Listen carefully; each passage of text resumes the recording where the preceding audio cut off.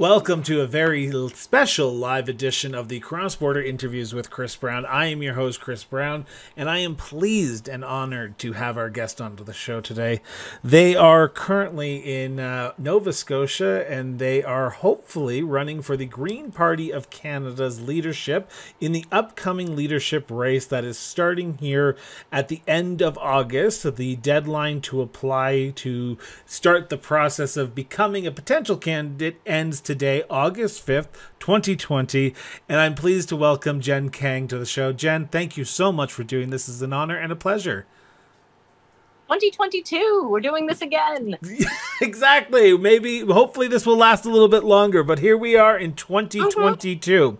So Jenn, as someone who is hopefully looking at running for the leadership, I'm going to ask you the same question I've asked every single political candidate who's come onto this show, and you're no exception. And that question is, Jenn, where does your sense of duty to serve come from? Oh, that's a good question. Right out the gate. That's interesting. I would say it comes from a variety of places. I think it comes from the people I associate with. It comes from the education I received. We had a requirement in my high school to do, it was either 60 or 90 hours of community service in order to graduate. So it was mandatory to, and I actually received the award in high school for Amare Servir, the Latin award to love and to serve, for going above and beyond. And I just have never stopped. So it comes from seeing injustice and getting infuriated by it. It comes from, why are you crying? This is mischief. It comes from, she's a rescue from Texas. She's overcome mange. It comes from just caring. It just comes from caring. It comes from my main motto of doing what I can with what I have where I am. And so that's what I'm going to try to do. And this is the biggest scale in which I've ever tried. So this is nationwide. This is huge. And before we talk about the leadership race and your potential entrance into it, I want to get to know the person behind the persona, because that's what this show's all about. Sometimes it's about policy and the future and all that, but it's also about getting to know the person who is running for these positions. And I gotta ask, where does politics come from for you? Like, was politics always something that was always interest of yours? Was it talked at the dinner table, around the dinner table with your family? Or where did the desire to get involved in politics? Because you can give back in many different ways, but you've chosen politics. Yes, and I've questioned that choice a few times along the way. I'll be honest with you, and I'll always be honest with you. And that was what I promised in 2017. The first time I ran provincially, I ran in East Hants, which you might not be familiar with either. And that video from the end of our debates is still up on YouTube, the East Hants debate. And I actually used vows from my wedding ceremonies. I'm an event celebrant, and I said things like, I promise to help you when you need it and to step aside when you don't. You know, I'll respect and honor you always. I will love you for all of my life. And to be honest, because that's something that a lot of politicians don't do. So it's one of those, a lot of people are cynical or skeptical about changing a system from the inside, but I tend to not get inside of systems so much as flail around on the outskirts. And the personal has kind of always been political. And I know that's a catchphrase, but it's true. When there are countries in which my marriage would not be recognized legally, when I would be persecuted or imprisoned, and I'm a very light-skinned person of color, but I am a person of color, and I recognize the privileges inherent. And so I've spent a lot of time figuring myself out, figuring out the world in which we live, being a first-generation Canadian, and so learning about what being Canadian means, learning about my parents and where my mom's from Colombia and my dad's from India. So learning about that, and having disagreements, as a teenager, I learned about all sorts of things. And then, I was honestly surprised the first time that I ran politically. I thought my dad was going to be upset with me, and he was proud. I was like, oh, okay. All right then. And I don't know how any member of my family votes. It's kind of a thing that we don't discuss. They know how I feel about a number of things. They obviously know which party I run for, but yeah, and they've never had an opportunity to vote for me. And I honestly don't know whether or not they'll become members in order to vote for me or not. That's their own personal freedom, but they've supported me. They bought this house. They've supported me in so many ways that really, really matter. And I would not be here. I would not have capacity to be here if it was not for them. So I'm just immensely grateful. And that also answers some of where where my drive to serve comes from, because they're both part of huge families and they do a lot of caregiving and a lot of giving back. Where does the entrance of the Green Party of Canada and the Green Party policies and politics come into your life? Is it relatively early on, or did you come late in 2017? Was that the first introduction? You said, you know what, the Green Party of Nova Scotia is where I want to run, so that's why I'm going to run there. I ran for social student council president at my university. I ran to be the mayor of the County of Kings. Pardon me, I was wearing a PJ set, I think in 1986, that had a hot earth on it that talked about climate change and the ozone layer. And thankfully, a number of people, including Elizabeth May, did a lot of hard work to get the fluorocarbons out of our atmosphere and to make change. I did one of those vote compass quizzes. I'm not sure what year it was, but I did one of those quizzes and I'm like, oh, 98% green. And I mean, even in university, before I wouldn't say before I was voting age, I got in at about 18. Yeah, I already had the nickname EnviroGen. It's always just, I was the president of the university environmental committee. So it's always just been who I am. And I've considered running with other parties and I looked into it, but the partisanship runs deep. If you join the provincial NDP, they automatically consider you a member of the federal NDP. You're not allowed to do both. And I tried to join the Conservative Party to have a vote in one of their highly contested leadership races. And then they informed me that I would need to invalidate my Green Party membership and not have two. So then they ended up just sending me my money back and not letting me vote. So there's a lot of lack of collaboration and there's a lot of heavy partisanship. I might run independent in the future. But the Green Party is not whipped. Nate Erskine, one of the Liberals who's considered the most out there politician for not being, adhering to party lines, still adheres to party lines 96% of the time. And I mean, A, that could mean that he's a good fit, or B, that means, when he dissents, he really, really, really knows he's sticking his neck on the line. So I admire him, but I think we can do a whole lot better. And I've told every constituency that I've ever run to represent that if you vote for me, I will be representing everybody who didn't as well. I love simply voting. I love the process I love participatory democracy. And so there's no reason with the online world now and all of the opportunities that we have to not increase voter participation and say, hey, this policy is coming up for approval. How does everybody feel? And maybe everybody won't participate, but the people who do participate will give me a really good sense of where everybody's at, because an elected representative is exactly that, an elected representative.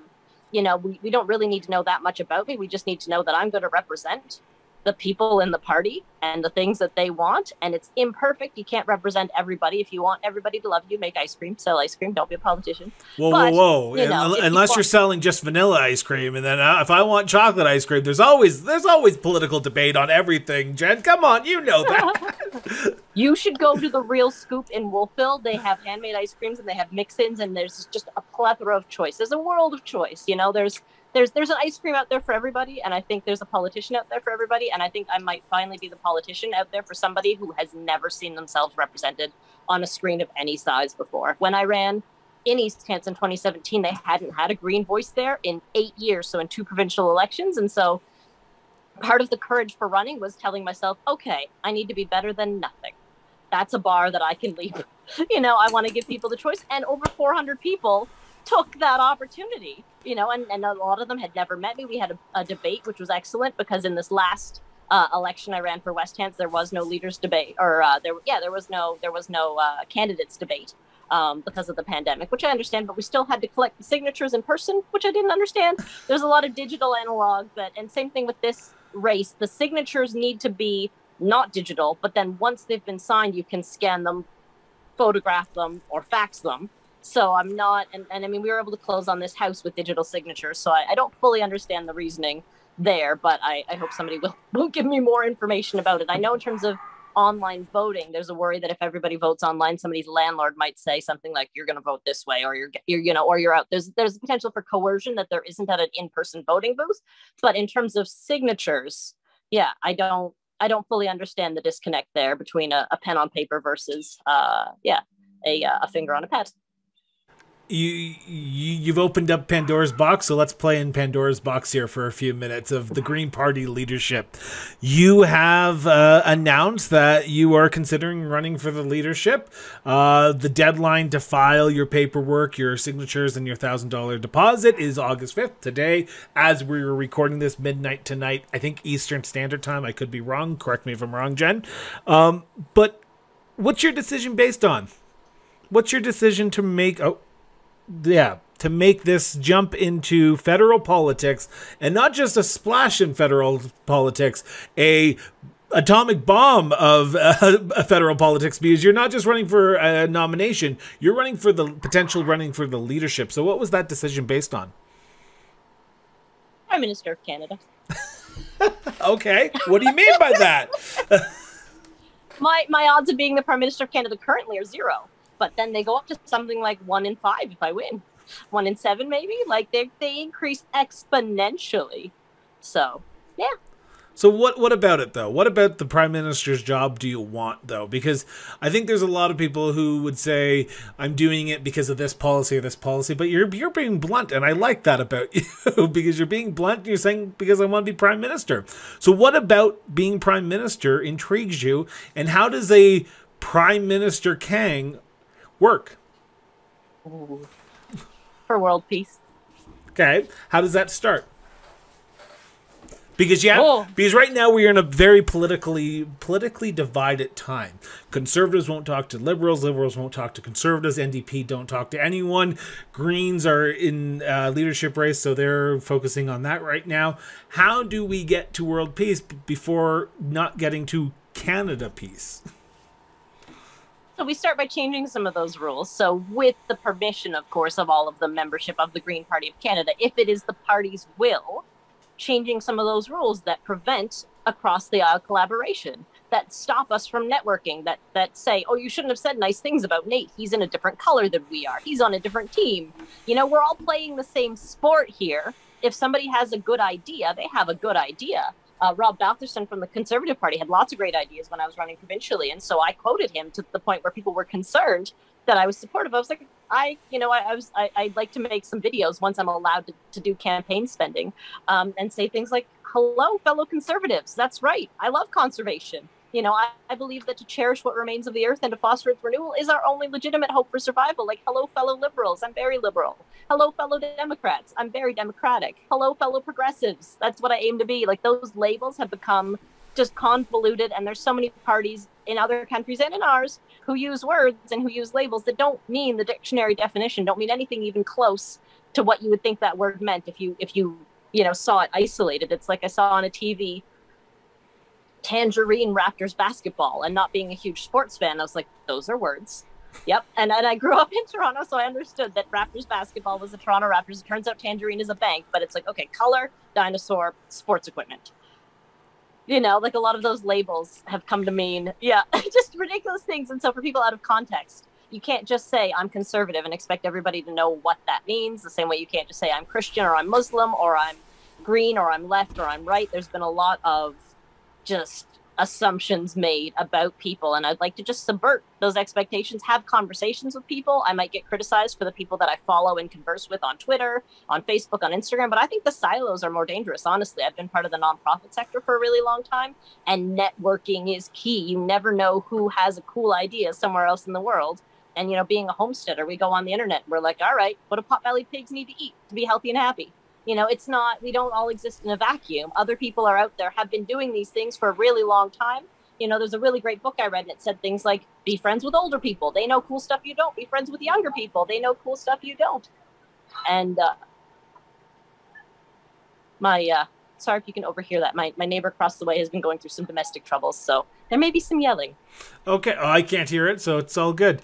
I'm glad you said that. It's not great, but I'm glad you said that, because on the show we've always prided ourselves on talking to everyone, and not just the liberals and the conservatives and the NDP, but we'll talk to the Christian Heritage Party, we'll talk to the PPC, because you know what? At the end of the day, we all put our pants on the exact same way, and I apologize for getting a little bit rude here, but we all wipe our butts the same way after we go to the washroom. So no, we don't. Okay, some of us don't, but we all bleed red, right? We're all Canadians at the end of the day, from coast to coast to coast. We are under this one great country. While it has its flaws, and I will agree that it has its flaws, we are trying to make it a better place for not just me, not just for you, but for everyone. And if we're not talking to people, then we're not doing Canada a service, but we're not also doing ourselves a service. So I applaud you for saying that. But I want to go back to a statement that you just said that was a little bit of a antenna up on my end. Was we don't know what conservative means because everyone's definition is going to be different, whether you go talk to someone in Nova Scotia or Alberta. But it's the same that goes for Green Party of Canada as well. What does the Green Party, what does the Green Party of Canada mean, or what does green policies mean? So for Jenn Kang, what does being green mean? It means freedom. What? How so? Like just freedom from everything, or not everything? That's a very open-ended answer there. Absolutely. So it's freedom to listen, freedom to be a representative and be a leader, but not need to be a leader of personality, to not need to be a leader with a big ego. It's freedom to, one of the recent slogans was "We do politics differently." And, it's the freedom to be different. I've always been different and I've been punished for it frequently. And so this is the freedom to try something that hasn't been tried. I'm part of Educators for Social Justice, and we're working diligently to eradicate child poverty in Nova Scotia and ideally everywhere. And somebody asked the question, well, which party would ever be for child poverty? This seems like a no-brainer. And then my friend Cole, who's amazing, said, well, historically up until now, all of them. And the Greens are the only ones who haven't been given that chance to fully govern. So, it's a chance to prove what would be different. It's a high bar, but it's an amazing opportunity. And what it means to me, it means so many different things. Green, it's a very broad word. It's a beautiful color. It's the color of plants. It's the color of nature. It's the color of an ecosystem that humans do not know how to recreate. We don't know how to make a forest. We've been here for a really long time. We've done a lot of damage. We don't know how to fix it. We have ideas. We've got, monoculture is not the best way. We know this. But yeah, no, it's the opportunity to be free and just to cycle back. I wasn't intentionally antagonizing you. I just know a lot of friends with disabilities, so they put on their pants in really creative ways and they get their butts wiped in really, varied ways depending on the person and the care that they need. All that just to say what we've been saying, that there's no broad stroke that covers everybody. But if we provide everybody clean drinking water and regular internet access and safe shelter, and even, I say this often, if we treated every situation such that autistic people feel welcomed and comfortable, it tends to benefit everybody. I thank you for challenge me on that statement, because I didn't think of it a certain different way, right? And when I have guests on and they challenge me, it makes me a better interviewer, but it also makes me a better person, because then I can notice where I'm falling down and I am being ableist, and I don't want to ever do that, because I want to make sure everyone feels included on the show and everyone feels like they have a safe space to come on the show and talk. So I thank you for pushing back on me a little bit there. And when you did, I was like, what do you mean? And then when you just said that, I was like, oh, I didn't put two and two together there, because you never think outside the box until the box is open for you, and then you think, oh, that's how you actually should be thinking. So thank you so much for that. And you're welcome. I live outside the box to the point where actually my materials are going to be, I'm very proud of this, my materials, rather than during the last race when Green Party candidates, leadership candidates were sending out very glossy postcards and, brochures, I was thinking, this is not what we wanted. We didn't want to kill more trees. I've got my used boxes of Minute Rice, of cereal, of whatever I happen to have of thin cardstock, and I've got a stamper that's going on the back of those. So I'm an outside the box thinker who's using the inside of the box to spread my message. And I didn't think your intention was ableist. I just know that if you're not living your day-to-day, and even people who have full use of their two legs might get into their pants in a challenge mode by taking them and jumping into them like a jump rope. Like, we don't know how other people live. Like, I know lots of people who sit down to pee even if they have a penis, and a lot of them have been shamed for doing that. But if it's more comfortable and it means you don't get urine on your pants, then what's the harm in that? I am enjoying this conversation already, Jen. Like, this has been a fantastic, even 20 minutes into this, and I'm like, you know what? I'm liking Jen. I'm her new best friend out in Calgary, Alberta. Their new best friend, but yeah. Their new best friend. Sorry. I apologize for that. It's lifelong learning. It happens. We're humans. Exactly. I want to turn to sort of a touchy subject, because I always throw in the one touchy subject throughout this interview. Oh, we are moving. Okay. We're moving. We're moving. We're heading towards the electricity. Okay. I got the 10% a warning light notice. Okay. I will wait 2 seconds to let you sit down and plug in. I want to ask the question about the Green Party of Canada. It's no secret what happened in the last election with the last leader. There are reports after reports and conflict after conflict, and there are times when we're sitting here going, okay, who would want to take on this challenge of trying to unify the party after the last... Exactly, and we're going to get to the question, but who would want to take on the challenge of unifying the party after what we saw with former leader Annamie Paul? What makes you think you can unify the party more than she was trying to? I have lived a bunch of privileges, like I said, being like a light-skinned person of color, being a person with chronic illness, but who's capable of a lot of things. Like when I went to go get my mental health diagnoses, they were like, but you're so functional. And I was like, oh, good. Punish me for all of my coping strategies and tools I've learned along the way. Great. I commend Annamie for the work she did. She described it as crushing the glass ceiling and then being forced to crawl on hands and knees on the broken glass, which paints quite the visual for the racism, the misogyny, the difficulties, the infighting that she faced. And then Amita Kutner, whose pin I am wearing, took over, which is amazing as interim leader. They have been incredible. And there was a teeny tiny part of me that, the trailblazer part that was like, oh, I won't be the first, non-binary person, the first person. I'm actually not 100% certain that they identify as non-binary. I think they identify as transgender, and non-binary falls under the transgender umbrella, but it's not necessarily a label I use actively for myself because I'm sort of outside of gender. I could consider it transcending gender. If transgender is short for transcending gender, then sure. But that's a digression. But, to be the second person, of Asian descent, to be the second person who uses they, them pronouns, it gets that much easier, and that's the idea. And to see Alexandria Ocampo, C. The C stands for something. I've forgotten. Cortez? AOC. It's always AOC. Thank you. I think it's Cortez. As a Latinx person, which, I also 50% am. And then to see these people doing it and and honestly, Mindy Kaling's biography, why not me? Like, why not me? And, I have long time said that the Houses of Parliament could use a kindergarten teacher. They've got a speaker. They need a kindergarten teacher. They need somebody to say, excuse me, no, hey, shoosh, scoot. Are you talking about the member of Parliament, or are you talking about the dog there? Because it was just perfect timing there. Oh, I know. This is they've got better manners, honestly, sometimes than some of the interactions I've seen on TV. And so, like, when I ran for mayor of the County of Kings, I made an image that said, you get to speak again when you can do so with kindness, compassion, and patience. And that includes everyone, including themselves. The amount of negative self-talk that people give themselves, especially neurodivergent people who are forced to fit in a neurotypical world, it's insane. And the word insane is, it's losing a lot of its stigma, but like as someone who's been in the psych ward, it still carries some stigma. There's words that you can reclaim, and there's words that are still, that are still ouchy. I've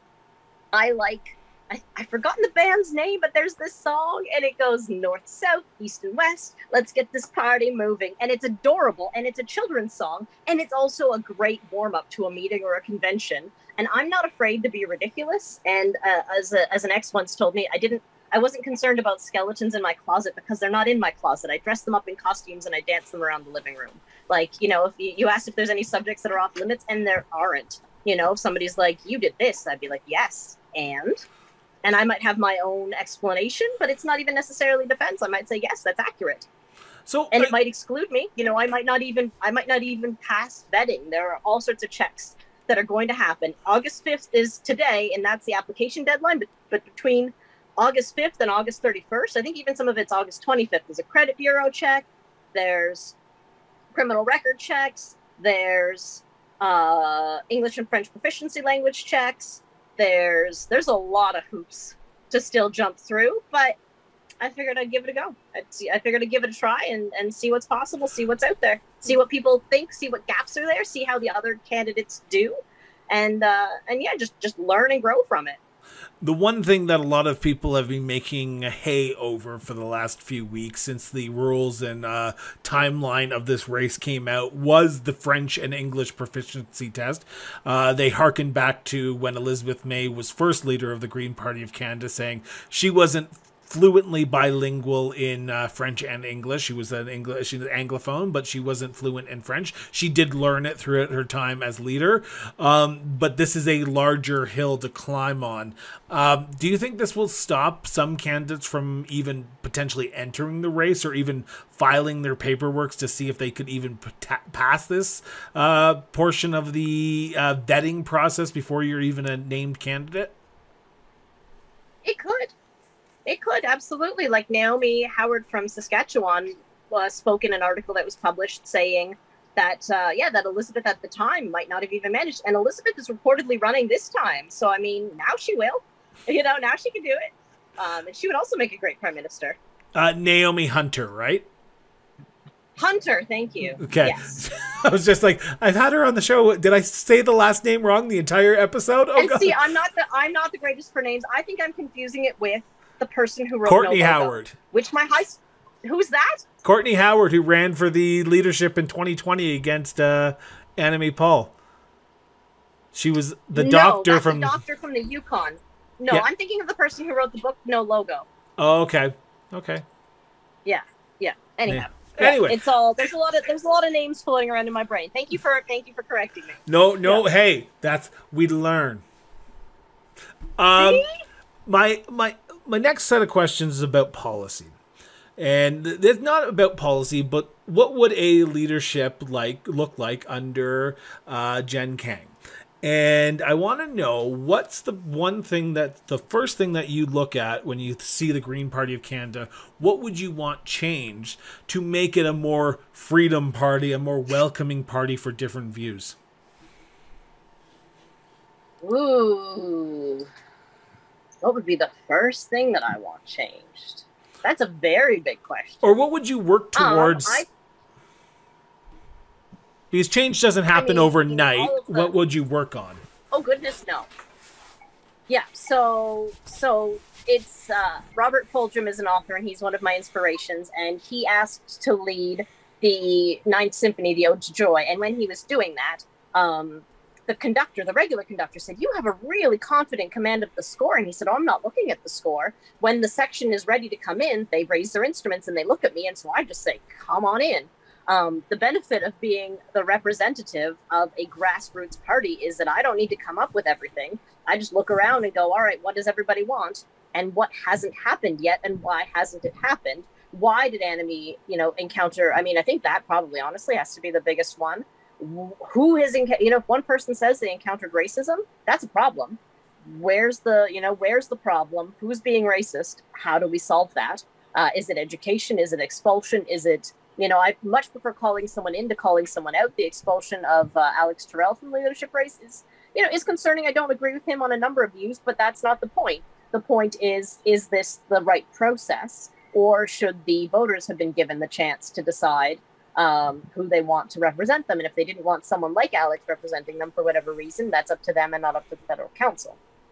So, yeah. I mean, my two main mottos are, can we all go? That's my favorite hashtag, can we all go? That started out for people with larger bodies being like, will I fit in the booth at this restaurant? It's going to be really embarrassing if I go all the way there. And so people were advocating for each other, informing one another. It's extended to accessibility, so that people have started putting on their posters for their events, there is a ramp, or there are 2 stairs, or the bathrooms are down, this hallway, but there's an elevator, to share that information. So the two main ones are, can we all go? And the second one is to change it so that free for all is no longer synonymous with frenzy. We have that in the form of public libraries. We used to have that in the form of our healthcare system, which is becoming increasingly multi-tiered and increasingly privatized and increasingly strained. The idea that anything that you need, that's a basic need, that anything that you need to live should not only not be taxed, should not have any charge at all. And I recognize that the Green Party is one of the smaller parties. So, you know, the limits on my power will be there, and I'm not out there to be, you know, a world dominator or a tyrant. But like I said, I want to do what I can with what I have where I am, and being the leader of a nationally recognized party significantly ups my capacity from being a person wearing a unicorn horn on a porch. We talked about political divide. We talked about the left versus the right divide, the conservatives versus liberals, the Greens versus the NDP, so on and so forth. But the one thing we haven't talked about, and this is where the next policy is going to come into play, is the provincial divide. The Alberta versus Quebec, the Ontario versus Alberta, the BC versus everyone. It seems like while we can talk about political divide, we have to talk about the country divide as well, and we break ourselves down into provinces.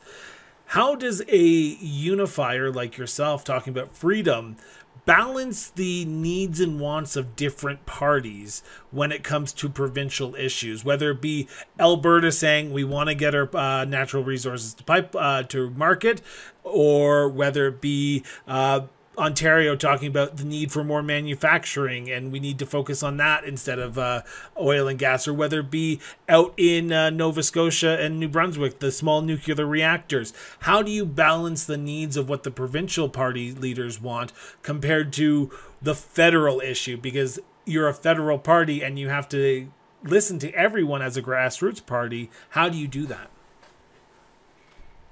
I'm going to just, hey, do not eat fiberglass. Why on earth would you think that's a good idea? The little one is still a puppy. There we go. I have removed that from the, from her grasp. So, one of my favorite quotes is, and I'm probably going to mispronounce it, Arundhati Roy, another world's not only possible. On a quiet day, I can hear her breathing. It's to provide an alternative. I mean, at the end of the day, people don't want... You know, it's, well, here, I'll start with where I was raised. I was born and raised in the Durham region in Ontario. So I grew up in Pickering, which had a nuclear reactor. We did the potassium pill drills. We hid under the desks on a regular basis. I'm from Clarington. Yeah. Hey, hello.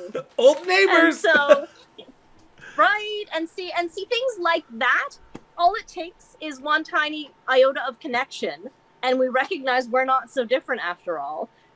And so, you know, we started out with the reactors, which are just now starting to get phased out. I remember learning in school that they're good for 25 years, and I'm 39 now, and they've been around my whole life. So I'm like, it's probably about time that we do, so somebody's doing something about it. And I was in university in 2001 when they had their first windmill, and that's running. And so change is possible, you know, adaptation is possible. People don't necessarily want a pipeline so much as they want a guaranteed livelihood, so much as they want their life to not get more complicated, more expensive, more divisive, more troublesome, you know, and like there's a lot of possibility. There's a lot of people who are overworked and underpaid and underappreciated. And if we do the things I was talking about, eradicating child poverty, getting everybody... And I want to correct you earlier. You said we're all Canadians. We're not. We're people who live within the borders of Canada. And you said we have to divide by provinces. We don't. Those are things that, you know, colonists decided a very long time ago. The animals don't abide by the provincial borders. You know, the nations who were here before us didn't draw those lines. There's a lot of there's a lot of ways that we don't. Yeah, I remember using the word citizens at one point during a provincial election, and then, you know, was informed, you know, by somebody else that there are a lot of people who are aiming for their permanent residency, or who are, you know, for whom citizenship is a goal, but it's not something that they have, and they still need to be taken care of, you know, here. And that's something that's also important to recognize. So yeah, there's lots of differences, but I mean, I've lived in a number of different provinces. I grew up in Ontario. I spent 7 years in Quebec. I lived in Edmundston, New Brunswick, and then I moved to Nova Scotia for a while. I was joking about collecting every single driver's license along the way, but I love it here. I've stayed here. I would like to think I'm no longer a come from away. I started out on Cape Breton Island. So like, if, you know, and I'm at the point where I can now describe, this is kind of one of the telltales they say, if I can say it's over where the Zellers used to be, if you know where something used to be and no longer is, then you've been here long enough. Yeah, capitalism has started to die and it's being replaced, and that's great. I would love to turn the Zellers actually in our area into a makerspace, just a massive makerspace. We've talked about party unity, we've talked about Canada unity, we've talked about provincial issues. what is like you talked about the reason why you wanted to get into this race is because you want to be prime minister, which is a commendable approach of this leadership race, but we are in a very short timeline because the list of candidates will be announced at the end of this month, and then you have 2 weeks to sell memberships, and then voting begins, basically. Like, it is bam, bam, bam, thank you, ma'am. 1 week. 1 week. September 7th at midnight is the deadline. I thought it was September 12th. Oh, might be wrong. I apologize. So, okay, so you have 1 week to sell memberships. Mm-hmm. Can you do it? Can you talk to Canadians from coast to coast to coast? Can you talk to residents? Can you talk to the people, the voting members of the Green Party of Canada, and say, come on board? Because I think there's a lot of pressure on the next leader to get it right, and there's a lot of pressure on this leadership race to do it in a quick timeline. Are you the person to do it? We'll see. It's part of why I'm starting. It's part of why we're starting now. I mean, there's been some pressure, and that's why we're using the word hopeful and not the word candidate. And the joy is, if I speak about myself, if I'm campaigning under my name, you know, Jenn Kang, especially Jenn Kang, they, them. There's a few other Jenn Kangs, but I don't think there are any other Jenn Kang, they, them. So somebody Googles that. And even if it doesn't work for this, I'm capacity building. When I ran for mayor, I came in 3rd out of 3, but it cost me $200. And then my name went out on the ballot to every resident in Kings County. So if I ever do run Kings Hants, half of that's already taken care of. And I ran East Hants and I ran West Hants. So everybody in Kings Hants should ostensibly have heard my name. And if they haven't heard it yet, they're going to hear it now. And now people who don't even know what Hants is are going to learn about Kings Hants. Speaking of, I almost ran federally a good long time ago, and thought, you know, maybe I could do it. You know, there's not going to be a focus. My photo might be on the TV for a split second. And then Morgan Wheeldon, who I actually hang out with sometimes at the Hansport Off Leash Dog Park, got just national attention, just got blasted for a Facebook comment that was something like 3 years old that he'd been made in regards to Israel and or Palestine. And that's how vague I don't necessarily need to be, but it's so sad that I've on purpose kept myself less informed because of all of the heat that people have come under. I will say I am opposed to genocide. That shouldn't be controversial, to be opposed to genocide. The definitions of genocide will differ. I'm also opposed to murder. I've done prison ministry. I'm friends with murderers. I won't tell you who, but I am opposed to the act of murder. You know, meat is also murder, and I eat meat, but I am opposed to the act of murder. Like, there's so many things, and we try to draw so many lines. We try to make strict rules. People who use the words always and forever and never, like in the domestic dispute that's happening over there, he said the words, you lied to me, you said forever. No one can promise you forever. That's not possible. We never know what's going on. And see, I just said never. We don't know. The only thing that's inevitable is change. Change is inevitable. Change is, you know, what happens, and how we adapt to it now determines the future that we're going to live in. I was working at a pyrotechnics compound, and I got a wire burst smoke grenade. And one of the videos I'm going to make, once I'm allowed to spend that $13 on the smoke grenade and not just have it for personal use, is to say that if we don't work on a green present now, this is the green future you will have. And just mic drop the smoke grenade. Because air quality is gonna keep tanking. You know, there was a podcast that I listened to that said, at the time it was 2020. And yeah, you could say 2020 was a bad year. And as we continued to live with the pandemic, we had to adjust. And this living with isn't actually living with. This is sacrificing people with immunocompromised conditions. This is just throwing them under the buses that we don't even have out here because we don't fund public transport well enough. So this is an ongoing issue. We've kept up things like this though, like Zoom, and like, yeah, one reason to choose me as a leader for whatever group you want me to lead, I'm open. If I don't get this job, I'm looking for a job, everybody. What would you like me to lead? But one of the things that I want to have is, and I've lost my train of thought there, but whoops, the ADHD is strong with this one. I have an appointment for trying a 7th new medication. It's a process, but yeah, I will be looking for a job, and I'm open to leading things. But I was talking about, public transportation. Love public transportation. We talked about why you're running at the end of the day, and it seems like, and correct me if I'm wrong here, Jen, because I never want to put words in someone else's mouth, but you're running on the basis that you want to make the party it was, where it was free and weed out the negativity that the former leader saw. And correct me if I'm wrong by saying that, because it seems like you're very down to earth when it comes to ideology and how you believe and what you believe in. Do you, and this may be a controversial comment, and for those who are about to send me the negative comments, please send them to crossborderphotography@gmail.com. I'll file them in the appropriate location. Do you think someone like yourself would be taken serious? I hope not. Really? That's a very strange answer. I did not expect that answer.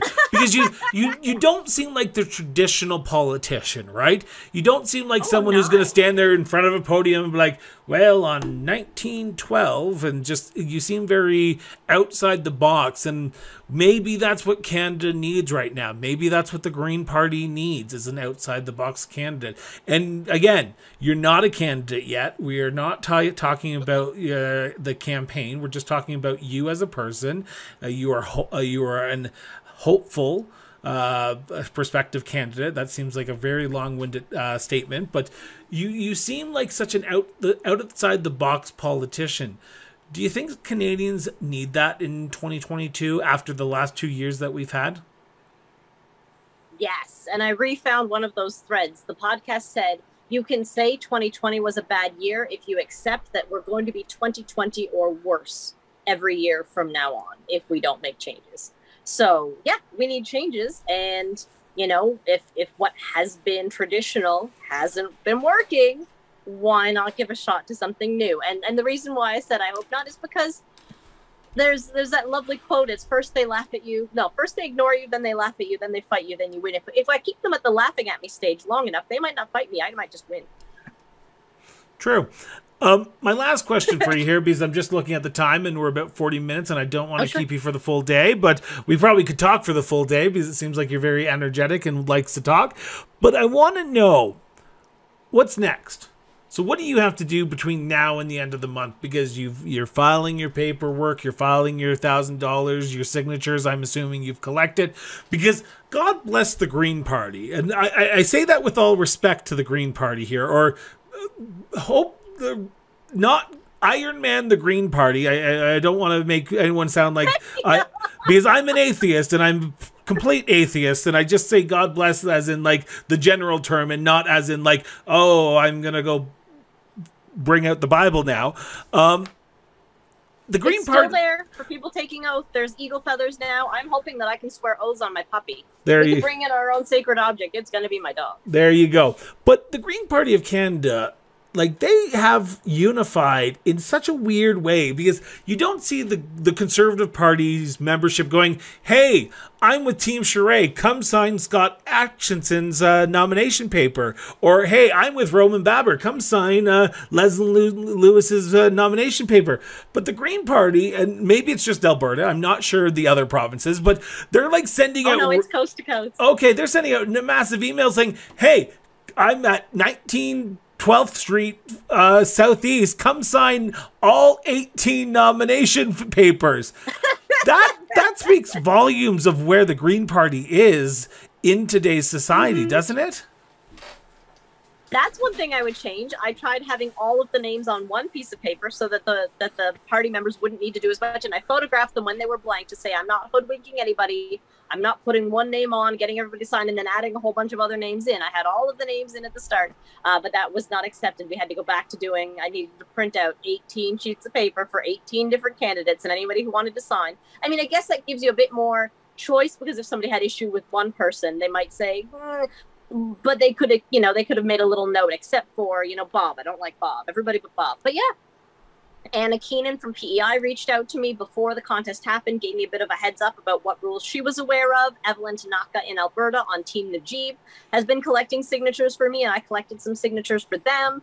I've been chatting with Sarah Gabriel Barron about collecting signatures, and yeah, I'm still collecting signatures. It's good to have a healthy buffer, because it's a minimum of 100 and it's a minimum of 20 from outside of your region, and it's a minimum of 20 from Young Greens, and the more the merrier. And what's next, you asked me. So yeah, I don't know what's next in terms of, like, I know what I need to do, but you know, the way that I see my life is sort of a sound slider. There's a whole quest of things. Like, I started out the day intending to clean out the fridge, and instead I made a mobile.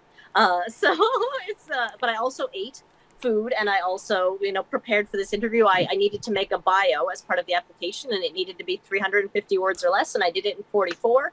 So as a hyperverbal person, I'm very proud of myself. I'm going to post that to my Twitter and my Instagram and my everywhere else.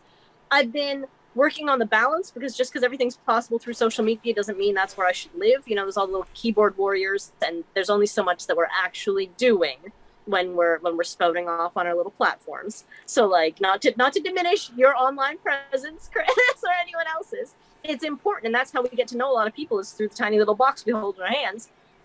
But there's more to it than that, and it's been lovely. There is something to be said about meeting people in person, and I wanted to just kind of circle back to what you were saying. It's not a nostalgia. I think nostalgia is dangerous. I'm not trying to get the party back to anything it was. I'm trying to get the party to what it could be, to what maybe nobody's even imagined is possible, because I'm an outside the box thinker.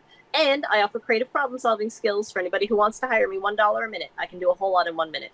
And if anybody doesn't want to support the Green Party of Canada, because a lot of people have lost hope, and I don't want to force anybody to feel uncomfortable joining a party that they don't feel aligns with them. If you like me but don't like the Green Party of Canada, you can donate to my costs of living. You know, my teeth, my luxury bones, as we call them, are not included in Canada's health plans, in the provincial health plans. You know, my roof needs some replacing before I can put the solar panels on it. My email is jennkang5@gmail.com, and e-transfers can be sent there. And that's not campaigning, that's living. Mutual aid has become a reality. People doing GoFundMes in order to survive has become a sad reality. People, you know, struggling, using food banks on the regular basis. Like, the things that are supporting us, these social safety nets, are inadequate. They're overburdened. People are amazing. People are helping. But just because people helped each other out in the concentration camps doesn't mean they should have had to live in the concentration camps. Just because, you know, people are not as bad off as they would be if we were everybody fending for themselves, doesn't mean it can't be so much better. You know, I asked the question on my TikTok, what would the world be like for you if your daily needs were met? And people weren't even willing to dream that big. And people did dream that big a little bit in Sean Trainor's campaign in Truro provincially for the Greens. They talked about affordable housing. They talked about proportional representation. And then he didn't win. And then, you know, people didn't really know what to do next. So there's a lot of work to do with that in terms of what can be done when you're not the ruling party. Because even if I've become the leader of the Green Party of Canada, I don't automatically become the Prime Minister of Canada. Some would say that it's just as impossible for me up there as it is for me down here, you know, and that's not an illegitimate complaint. Somebody complained online that they wouldn't trust the Green Party to manage a row of toilets, let alone the country. And that's a heavy criticism. That paints a very vivid picture, and that means we have a lot of work ahead. And so I've become very good at managing toilets. I offer plumbing in my community. Jenn, I want to thank you so much for the last 45 minutes. This has been an honor and a pleasure to sit down with you. Come August 31st, we will have you back on as hopefully, I say this as in like hopefully, as in because you are a hopeful candidate, for the leadership of the Green Party of Canada. And even if you don't, I would love to have you back on to talk about the field of candidates that are there, your opinions on them. We love always having people from coast to coast to coast talk on the show. So, Jenn, I want to thank you for doing this. Thanks so much for having me. I really appreciate it. So for my listeners and my viewers, I just want to let you know that the links to Jenn's Facebook page, Twitter account, email address are all in the show notes. So if you're watching this now, scroll down and you can check it out. If you're listening to this at a later date, just go in and you can click on some of the links, follow them on social media, and then also the emails there if you want to reach out. Figure out how you can help Jenn as well. But also, reminder that September 7th is the last day you can buy your membership for the Green Party of Canada to vote in the Green Party of Canada leadership race. So if you're thinking about buying First round, but I'm assuming you have to buy the first member. Yeah, the first round. So if you want to vote in the first round, please get your membership. The link is also in the show notes. So scroll down. There will be a link there where you can purchase your membership now as well. So with that, I want to thank everyone for tuning in, for listening today. We will be back for another live edition later next week. But with that, I want to thank everyone. Have yourself an excellent day. And remember, get out from behind social media. Drop your phone for at least 10 minutes a day and go have a conversation with somebody. It helps our democracy. It helps our society. It makes us a better people. So with that, have yourself an excellent day. And remember, everyone, keep talking.